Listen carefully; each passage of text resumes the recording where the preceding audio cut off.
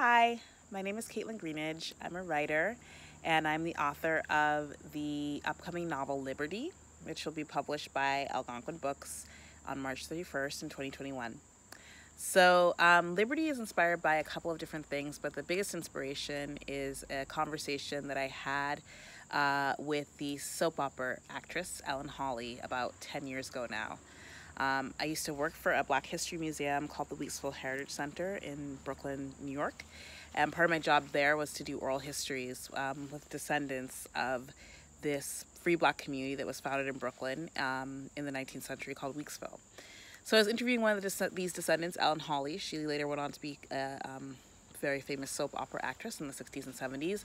And she told me all about her family. She told me about her mother, her great-great-grandmother, Dr. Susan Smith McKinney Stewart, and her great-great-grandmother's daughter. And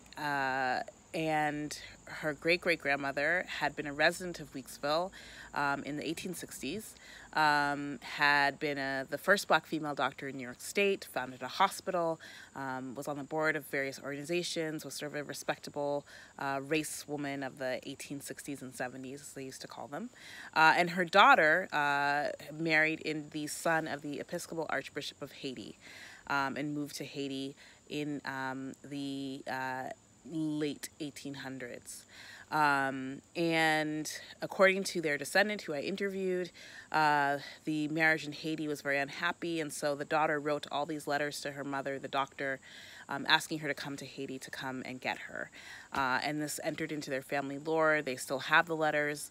Eventually what happened is the doctor figured out how to smuggle her daughter out of the country along with her 2 young children.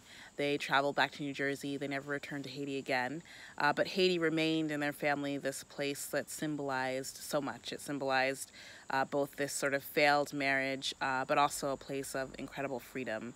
When I spoke to Ellen Hawley, she talked about how her great-grandmother always spoke about absolutely adoring and loving living in Haiti and loving the people there, the places where she lived, and just having a really romanticized idea of the country. So all those things came together, and I sort of thought about that story for a long time, and I always knew that it sounded like it would make a really great novel.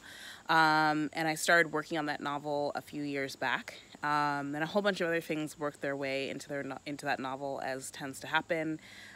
Things about motherhood, things about Black liberation, things about Black nationalism, things about Haiti, things about what healing means, things about what we owe to ourselves and our community, and most importantly, this question of what freedom means, and how do we define freedom if we're not talking about freedom defined as what you can do to other people or what you can get away with doing to other people, but freedom that's more concerned with self-determination.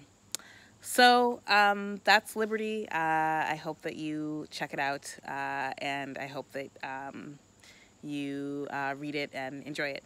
Thanks.